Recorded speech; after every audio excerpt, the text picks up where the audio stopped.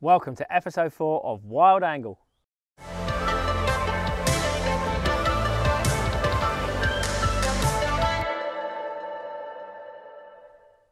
Obligatory West Ham symbol there. It's sunny and warm, which is fantastic, and I'm just sitting outside the house in our front garden, which is a bit of concrete, looking at the wall, which is going to feature very, very heavily in this week's programme. A bit of honesty right now. After last week, I was a bit hacked off at finding stuff because it was such a high with the owls and I just couldn't find stuff around. And I got a bit angsty being indoors for a couple of days, and Susie just said to me, look, you've seen that wren outside, why don't you get outside and do it? And it's just the boot that I needed to get up my backside to get out. It's very easy for all of us to be complacent right now, right? It's very, very easy. You mustn't. You must keep pushing yourselves and get out, because as the Queen said the other day, we will meet again. We will get through this. What an amazing speech that actually was, and just incredible. So today's episode has a slightly different focus. Again, it's from the local patch, it's from my car that's literally 10 feet there. Most of it's on that. But we've also got some image critiques from you of my pictures that I shot, some of the best pictures I've shot in ages, some of the really lovely atmospheric stuff, but also for some lovely clients that have sent some stuff in. So thanks a lot, and without further ado, here's the little film we made for you. Okay team, here I am in my hide. My hide's a car. In fact, I know a song about that. I love driving in my car. It's not quite a Jaguar. Rouse Dad Dancing and 80s Madness Classic. And when this nightmare ends, Madness will be touring, and let's all go and see them, because it's great to jump around and sing to songs that you know from the 80s. Anyway, I digress. A car makes a fabulous hide, and all of my career I've used a car to photograph, which was hilarious when I had a sports car, but I still went off-road in it. Now I've got a Land Rover, it's much better. Lots of species are easy to approach via a car because they don't see your ugly mug. Also hides your scent. It also allows you to line up the light as you would want it. And for species like roe deer, I've used the car for. Hares, barn owl, little owl, snowy owl. There's all kinds of things around the world and in the UK that I've used the car for. It's a fantastic hide, particularly for shy animals if you've got to wait some time. So what I'm here for are wrens, and I love wrens. I've always loved wrens, and I've always done really, really badly at photographing them. I mean, terribly at photographing them. I got one picture last week in the hedge over there that was pretty dire of one singing. Sitting in my kitchen having a coffee when I hear the wren really singing outside and really going for it. I realised that there were not actually one wren but two wrens, okay, because this stone wall that's opposite my house is the middle of two territories. And at this time of the year, the wren's, of course, building nests, and the male wren builds several nests, and then the female comes along and chooses which one she wants. They're singing to attract the female. So it means on this wall, as long as I sit, wait and prepare from the safety of the car, which is, by the way, right next to the house, I don't even have to walk 10 seconds to get into my hide, I can hopefully get some pictures of the wren, okay? So without further ado, let's show you how to set up and get going. All right, so wren photography 101. In fact, it's car photography 101 really, in a nutshell. I'm going to do it very, very quickly. First things first, you need something to balance your lens on, okay, and camera. So this is my beanbag. I've got a double wall beanbag. It's full of chickpeas. Try and get something heavy in it. Normally I have a much longer beanbag, but I left that in India because I thought I wouldn't be here on lockdown. So shove it on the window. Give it a bit of a whack to put your lens in the middle. Now, one camera, one lens. If you've got a lens foot like that, twist it so that it's on the side, because then when you put your lens on the beanbag, it will hold your lens against the side of the beanbag. Some of you may have a focus ring that when you move the lens on the beanbag, it moves the focus ring. So if so, you may want to put the foot on the bottom and put the foot like that straight onto the beanbag so that the camera sits a tiny, tiny bit above the beanbag, okay? So it doesn't snag the focus ring. I don't worry about that. I just shove it on there like that. Now, a lot of species that you have, of course, are going to be shy and they're not going to want to see the ugly mug. So you can either shove this over your head in the car like that, which is a bit impractical. You can fight trying to get it in all of these places like this, and which is a comedy that I wouldn't have. Or the easiest thing to do is to open the door, making sure you don't tip your valuable camera out. Get a bit of the net like this, okay, and holding your camera, trap it in the door. And there you go, you've got a very, very nice, let's just switch it on. Where are you? Somewhere there, there's the wall. Yeah, there you go, there's the wall right there. Okay, so you've got a very, very nice way of protecting yourself from being seen. It will allow whatever you're photographing to get used to you, and eventually you can get rid of the net, because it is slightly annoying looking through it. But if you're doing stuff like deer and hares and mammals and stuff like this, you need that net. And you might even, on the other side of the car, on the passenger side, you may need to cover that completely with not a net, something that's not see-through, like an old shirt or a bit of black sheet or something, because an animal will look straight through and see your silhouette, which is absolutely rubbish and will cause it to run for the horizon. Now, I've been photographing here for several days and I have absolutely loved it in all kinds of light conditions. And I've got some really good pictures, stuff I'm really happy with. So without further ado, here is the fruits of my labour, and you will see that it's absolutely worth putting the effort into getting your car set up perfectly right. Here you go.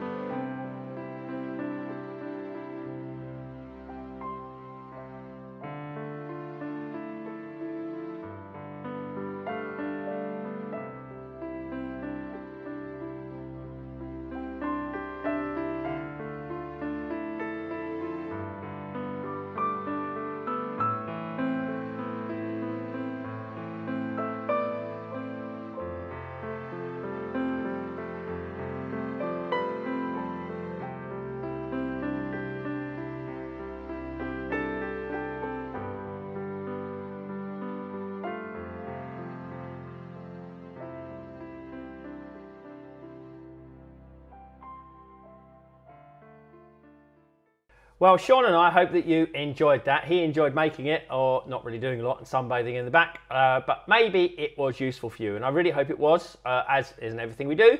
Now, a few of you techie-minded lot are going to want a bit of numbers and a bit of help, so I'm just going to do a very quick review of 5 pictures that were in that shoot. This one is just one of my, the first time I got this is the first real good singing one I got. I was like, oh my God. ISO 800, 2,000th of a second f4. 2,000ths, you need a fast shutter speed. They're very, very fast birds. They don't sing for long, they're flighty. They come, they land, they sing, they go. They don't sit there singing for half an hour so you can get it. They're very fast. So I would pre-focus on the rocks, get your autofocus so it's in roughly the same area as where the bird's gonna land, or that's what I did anyway. Then I moved my point up so it's just above the rocks, but I didn't press the shutter button so it locked onto the background, and I waited. I put one eye at the viewfinder, one eye looking out. As soon as it landed, I was right onto it and I was shooting straight away on silent mode, of course. This, when it came out, I couldn't believe it. It's the first really amazing singing one that I got. Singing his heart out, wings out. I put a little bit of shadow highlight underneath the wing just to brighten it in post. That's all. Lovely composition, lots of space, just works. And you've got to give them space. They've got to sing into space. This guy's singing right at me. Focus point is on the eye. If you focus on the back of the beak, that's the back of the head. So the front of the beak will be completely out of focus. So you're focusing on the eye roughly. And then, yeah, f4 to 5.6. I love it because it gets this really good gobby shot. And they do sing at you. They twist often, which is why you need the fast shutter speed to be able to freeze them in motion. Lots of nice space around that one. Okay, that was in the morning. I started to photograph in the afternoon because you know I'm obsessed with backlit, aren't I, Sean? Yeah, I am. So yeah, this is a nice backlit shot taken about half an hour before the sunset. It's a bit irritating with the rock in the background. I did think of taking a sledgehammer to it, but then another day the rain could land on it and it'd be even more of an epic shot. That's coming in a minute. But even so, this is really great with the wings out, with the light coming through the wings, just enough light reflected off the car windows, believe it or not, on the side of the wren. That's one of the benefits of shooting from a car. You can get that side reflection late at night. It really, really helps put a little bit of detail on. Just the wings in the air, it's just magic. The trick is not to over process this and not to put too much color in, so it's a balance. This is about minus 0.7 exposure compensation. All the other numbers exactly the same. So minus 0.7 because I want to retain some detail on the wren, but as we get later, this is getting right towards sunset now. The last rays, the sun is right behind the wren. We're down at about minus 1.7, okay, because I just want to get the outline of the wren perfectly defined with it singing into space. They've got to sing into space. So when you compose your picture, you want it singing into the majority of dead space on the picture, not singing out of the picture. Nice bit of foreground at the bottom. I've not really done much darkening. That was done in camera. A little bit on post, just to give it a hard edge and just to take the blacks down. And that was it, literally 2 minutes. That's a lovely picture and I love it, but this is my favorite. Ta-da! Do you like that? Sean's getting animated. Sean, well done, mate. Are you going to fall over? No. I love this. Look at that. Wings up, singing. It's not really singing its heart out. I couldn't make it sing its heart out, but it's doing a good job. Minus 2.3 stops this one, so right down, because I wanted to have the wings a bit more golden and not with the silver effect. And I didn't want any rocks in it at all, so I've just got the leading edge of the rock coming down. It's a very atmospheric picture. A lot of you might prefer the earlier ones where you can see the wren. That's great. I have my style and I have my own vision and style, and this for me is the pinnacle of a very hard week's work, and I hope that you love it. So get out there and show me what you can do.